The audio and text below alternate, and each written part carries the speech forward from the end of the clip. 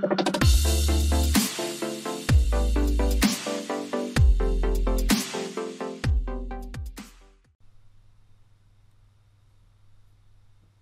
there and welcome to another one of our Python programming videos. It's been quite a while since I posted the last video. I've been extremely busy getting ready for our new specification and preparing all that stuff, but I'm sure there'll be new videos on the horizon very soon. In this video we're going to look at building a multiple Tkinter window, and in that we're going to look at doing it the basic way, and the way that it does work, and also doing it the more advanced way using classes. So here you can see I've got some container code to start me off, and this is all stuff that you should be quite familiar with before. So we've got our import statement for Tkinter as TK, we've got a from Tkinter import TTK for all of our widgets, and also we've got from Tkinter import message box.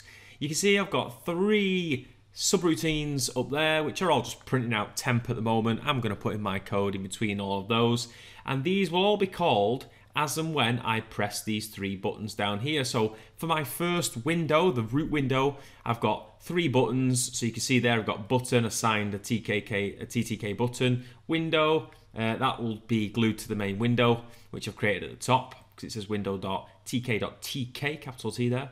And that creates the first window, and it's going to be a 500 by 300 window, and it's going to have a title that says multiple Tkinter windows. Now in each one of these buttons, the text will be open the main window, close the main window, and a create a yes and no window. So you're going to see a little bit of an advanced, more advanced anyway, button. That comes with a Tkinter package. All of them have commands on them. So it calls the create window command, which jumps to this one on line 11. The close window jumps to line 14, and an ask yes no jumps to line 7.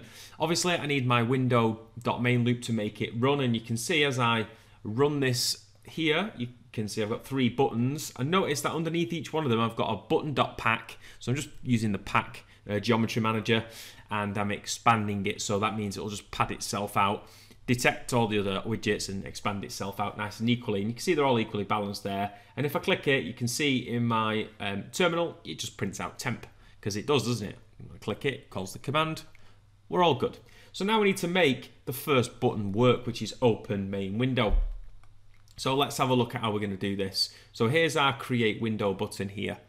Now, the first thing I'm going to do is I'm going to make a new property, and I'm going to call it extra window. All right, that's what the new window is going to be called. In my main one, I've called it window down here. You can see window down there. I'm going to create one up here called extra window. Now, the first thing I'm going to do is I'm going to say, if you want multiple forms, you've got to use tk.top level. And now look at the capitalization of that, tk.top level. So top level is a class that we're going to use, and that will create a little window for us above that. And we can add extra properties to this as well. So every time I want to reference that, now the property now, so extra window now absorbs or inherits all the properties from the top level class, extra window dot title, and then I can put a title in there such as extra window. So that will be the title of the form. I can then specify things like the geometry. So geometry, so size of the window, just like we've done further down. I've got a 500 by 300 further down, so I might go with a smaller window just so you can see it overlaid on top as well. So let's go for something like a 300 by 400 window.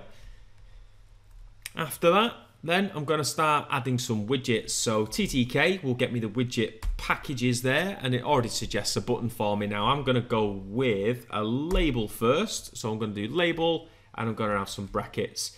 Now, what is it expecting in here? First thing is, what is this widget associated to? So it's associated to my extra window. That's what I want it to stick to. I don't want it to go to the main window. I want it to go to my new window, my little extra window. So I'll do that.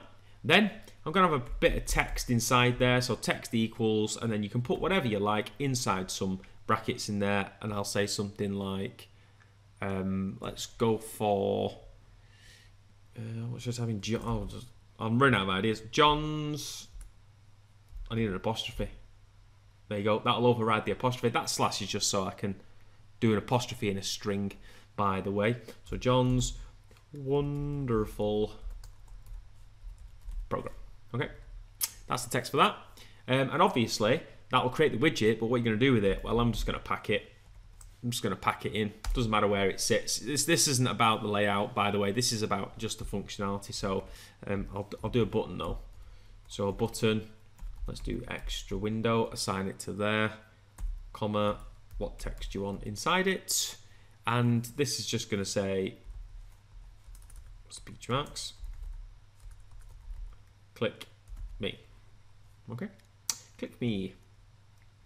Now I could put a command in there, but at the moment I'm not really bothered. And obviously I'm going to pack that in. Now while we're doing this, an important thing to do here is just check what you're doing. So let's just run this for a second and check that it does everything we need to do. I click on it and this pops up. It says John's wonderful program, click me. Now obviously the button doesn't do anything because I've not given it a command. But yeah, okay, yeah, fine. It does what it's supposed to do, I suppose. Just close that down. Okay. Now, all I'm going to do next is I'm going to think about what actually is going on here. Got my extra windows, I've got my geometry, I've got my title. That is in its own function that gets called as and when. But this really isn't the greatest of practices. Okay? So, before we get on to making this more advanced, let's just do the other two subroutines. So let's do the close window, for example. So if we want to close a window down or destroy the window, that's the key word there, destroy, I'm going to need to call the window that I want to destroy. And that window is going to be extra window. Now, why is it not popped up? What is going on here? Extra window. Now it's looking at me like it's not accessed, it doesn't know what extra window is. Now there's a reason for this, people. Extra window isn't actually visible. Extra window is only visible inside the scope of create window in that subroutine. So if I wanted to actually get access to the extra window, I'm going to have to create a global variable. So global extra window, and you'll see now what will start to happen is this extra window bit down here will start to enact itself. Okay, so you can see there now. Let's put some information in. So I've got extra window in there, and I'll put extra window dot destroy bracket bracket, and now I've used it. So let's have a look what happens there. Run my program, open a main window, close the main window, window disappears. Okay, wonderful, and that's it, simple as that. Now sometimes if you run this for the first time, I'm pretty sure, because this extra window hasn't been instantiated or built or developed yet, if you click close window, keep your eye on my terminal down here, because when I click it, you'll notice that it says, oh wait a minute, that extra window is not defined. Now it's not throwing me out or anything like that, but we probably need to handle that. And the best way to handle stuff like that is probably using a try catch block. So I'll write try here, or try except. Try except print nothing to destroy. Now what will happen this time is a try except block is really good, because it will try the code in this first step, and then if it fails and can't execute that code, it will then print nothing to destroy, rather than displaying erroneous error messages or kicking the user out to their screen, for example. So let me just get rid of this for a second. Here's my new window. I click close main window, and this time it says nothing to destroy, and you can keep doing that until you create the main window. Up it pops, it closes down, no problem, happy days. Okay, so that's our close window. Now another one I wanted to show you was the ask yes or no. Now this is a button that's quite nifty in Tkinter, and we can use a variable, because these kind of message boxes are used to gather information from the user. So message box, and there's loads of different ones, by the way. So you've got ask OK cancel, question, retry cancel, yes no cancel. Some of them have slightly different syntax, So what I'll do is I'll put in there ask question, and let's just put in, that's the title of the window, and in there I'll just put some body text. All right, wonderful. Now whatever you want to do after that with the answer variable, I'll show you what is going to get put inside answer when we print it out. There we are. Got a bit funny there with my indentation. Okay, so let's just run this now and see what happens here.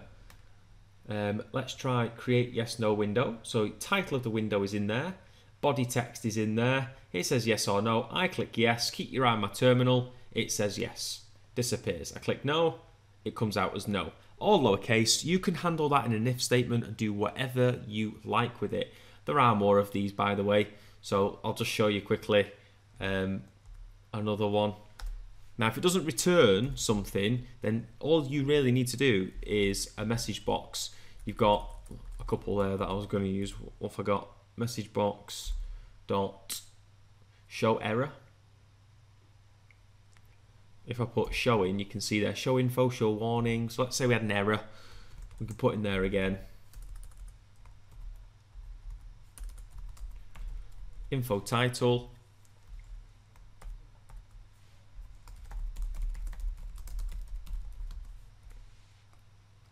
give the user a warning, run this program again.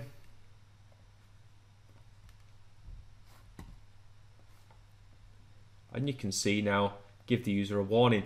So, you know, you might want to use those in a project in the future. So, okay. Nice little nifty system. It's working fine, no problem. Now let's think about what we can do for a more advanced step. So join me in part 2, where we're going to turn this basic code that we've got and going to start using some object-oriented programming to help us out.